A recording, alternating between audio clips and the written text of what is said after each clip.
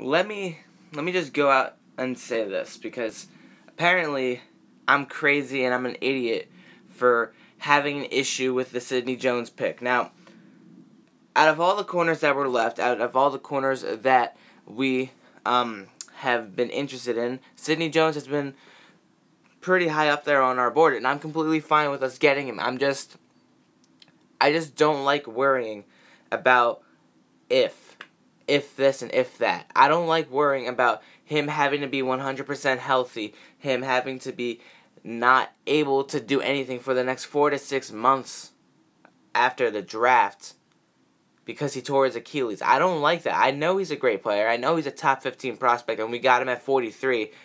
I know we got 2 first-round picks, essentially. But in the end, I just don't like worrying about if he'll be healthy again. I have all the hope in the world, and I believe that he will be. I just don't like the fact that we get somebody that's injured. There were a couple corners out there that were still on the market that I would have rather, well, not rather have gotten, but who I would have enjoyed getting there. But Sidney Jones, he's a great pickup, and I'm excited to see him play. I just don't like dealing with the fact that he's still injured and he has to recover, and we have to worry about if he can get healthy again. I just don't like that. I know, and people bring up the argument, oh, Jason Peters tore his Achilles, oh, Steve Smith tore his Achilles. I know.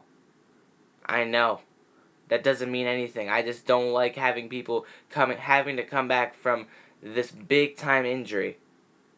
I don't like it. But Sidney Jones, I mean, he's a great player, and I'm excited to see him play whenever he's able to. Don't get me wrong. Don't call me a moron just because I have my own issues with the pick.